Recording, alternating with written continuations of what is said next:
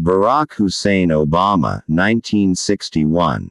Born in Honolulu, Hawaii, Barack Hussein Obama is the first African American president of the United States of America. After high school, Barack Obama moved to Los Angeles, California and attended Occidental College, before transferring to Columbia University in New York City, New York. After graduating from Columbia University, Barack Obama moved to Chicago, Illinois, where he took a job as a community organizer. He excelled at this position but wanted to do more for the community than the position had the authority to accomplish. Barack Obama realized that he needed to go to law school and enrolled at Harvard University, in Cambridge, Massachusetts. While at Harvard University, Barack Obama flourished and eventually became the first African American president of the prestigious Harvard Law Review. After Harvard University, Barack Obama's classmates assumed that he would be a front-runner for a clerkship, but he chose to move back to Chicago to practice law, consider politics, and reconnect with a young lady named Michelle who mentored him at a law firm he interned at.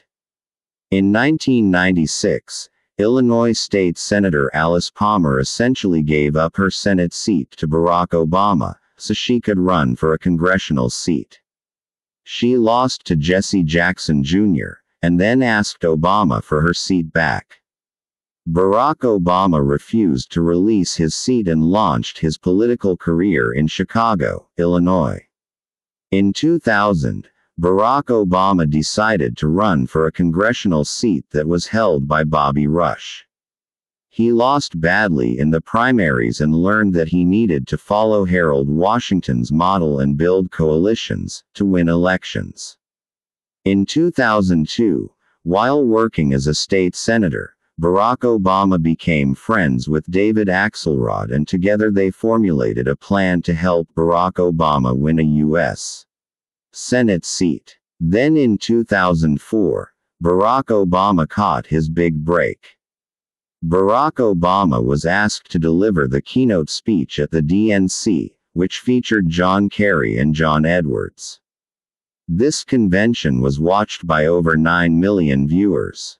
In this speech, Barack Obama made some key phrases that helped him tremendously in gaining the trust of the American public. There is no Black America, no White America, no Latino America, no Asian America. There is the United States of America. After Barack Obama's speech, he became a celebrity when he arrived in Washington, D.C., as a United States Senator, which he won in November 2004, with 70% of the vote. It didn't take long for Barack Obama to realize that it was time to take a chance at the presidency, but he had a serious problem.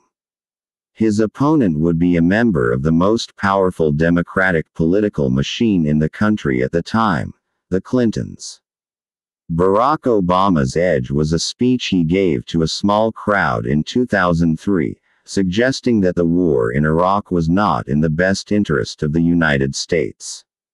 As one of Barack Obama's supporters stated, that speech was the gift that kept on giving. After winning the primaries in Iowa, it was clear that Barack Obama was developing momentum toward the presidency of the United States.